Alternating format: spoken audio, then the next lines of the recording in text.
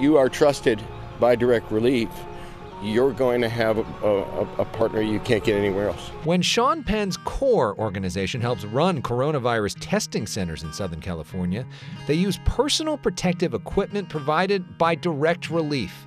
Direct Relief also services federally qualified health centers here and hospitals. We're supporting hospitals in Los Angeles, UCLA, Cedars-Sinai, USC, and others who have reached out to Direct Relief because they were lacking protective gear for their hospital staff. Thomas Tighe is CEO of Direct Relief. We spoke via Zoom. Direct Relief we're not political. We have no religious affiliation. We don't receive any government funding. So it's just a humanitarian group that's trying to do right by the people. They've already provided more than 3.3 million masks and more than 2.7 million gloves, more than any other nonprofit.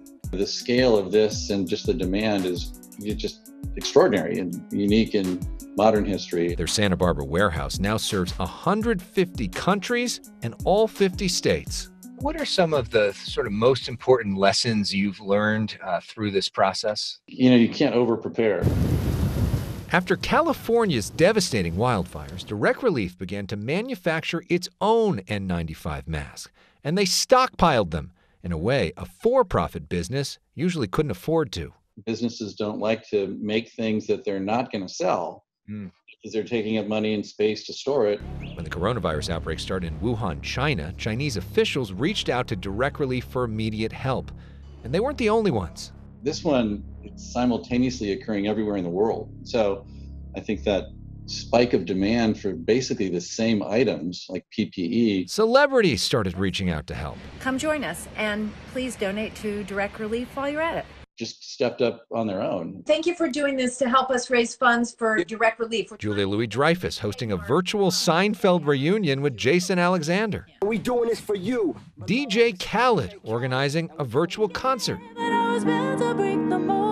featuring Alicia Keys and Robin Thicke. I appreciate the love, A-Rod. You know what I'm saying? Oh, man. Let's rock. Let's rock. Sean Diddy Combs organizing a virtual dance party, including Jennifer Lopez and Alex Rodriguez. That's not kind of a sphere that we typically roll in, but boy, it's powerful. But Tighe says the most powerful thing is the stories of the first responders who are actually wearing their PPE. So this is the PPE that we're provided with when we get on shift. We have boot covers, a gown, a shield, and then I'll wear my N95 mask. The only fear I have is that I don't want to be sick because I want to be helpful. It sounds trite, but that it's inspiring to see people step up. That's heroism, right? It's not what you're expected to do. It's what you're unexpected to do. So many heroes. For more information on how you can help or get help, go to directrelief.org. I love seeing those celebrities step up and use the power of their voices to bring people to the table on that. Nice job, Elex. And raise millions and millions of dollars in the process.